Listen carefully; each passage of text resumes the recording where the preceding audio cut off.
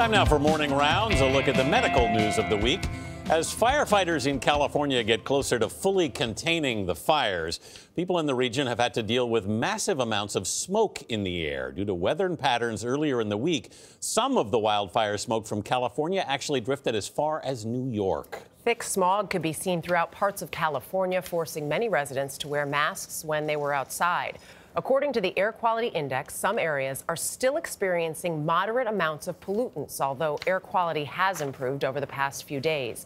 Here to discuss this and more is CBS News medical contributor Dr. David Agus. Good morning to you. Good morning. So there was a pulmonologist who was quoted in the New York Times who said, if this kind of air quality from wildfires doesn't get people concerned, I don't know what will. What are the health concerns surrounding the wildfires? You know, when you burn something, there's particulate matter that goes in the air, and it gets stuck in the lung, and then your body tries to get rid of it, and it makes this immune response. You get lots of inflammation in the lung, and this can stay there for long periods of time. You know, I was evacuated from my home. Our kids, you know, they canceled school in California. They canceled the Stanford-Berkeley football game, of all things, because they didn't want people out there. You couldn't see in front of you. It was wild. You see people wearing these masks. One, do those help at any point? And really, what are the strategies to avoid getting sick?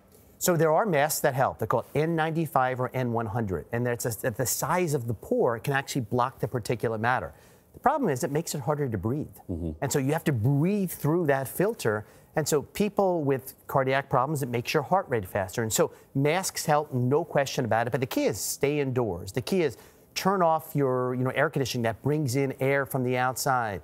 The key is don't do strenuous exercise. You have to breathe deeper when there's particulate matter in the air. How significant an uptick in hospital visits have there been? And are we still learning about the long-term health effects of this kind of thing?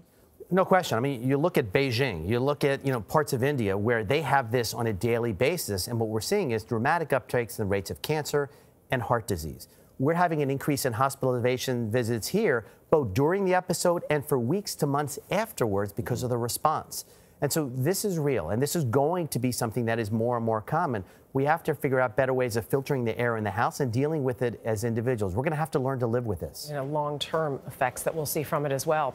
Up next, peanuts, the most common food allergen among children in the U.S., and it's also a problem for many adults. For those with a severe allergy, peanuts can be deadly. Right now, there are no approved treatment options, but one study shows what could be on the horizon. Published in the New England Journal of Medicine, the study looked at a phase 3 trial of a drug called AR-101. 496 out of the 551 participants were ages 4 to 17. The trial tested how much peanut protein they could ingest after taking the drug. And what can we say about this? Is this a big deal? I love the fact that it's called AR-101. Yes. All it is ground up peanuts where they take out the fat. I mean, so but it's a lot cooler when you call it AR-101. But it really is a remarkable study because what they did was they took kids, and these are kids, 1 in 50 kids in the United States has a peanut allergy, and they are scared to death.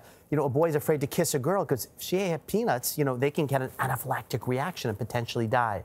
Sitting in a chair with someone just had peanuts can be, deadly to them.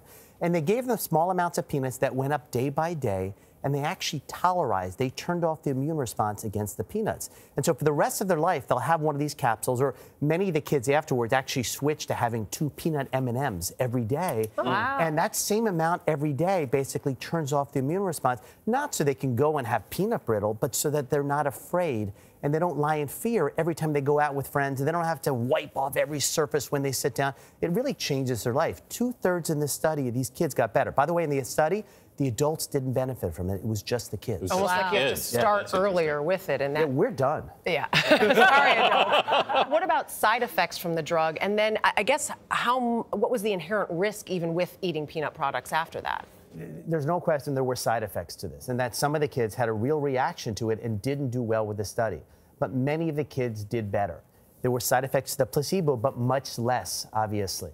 And then for the rest of their life, they're not cured, but they figure out a way to live in less fear. And I think that's critical. And hopefully this will be on the market and FDA approved sometime next year and really change the lives of a lot of children in this country. Sooner rather than later, from your lips to God's ears. Thank you, Dr. David Agus. We appreciate you. Oh, my pleasure.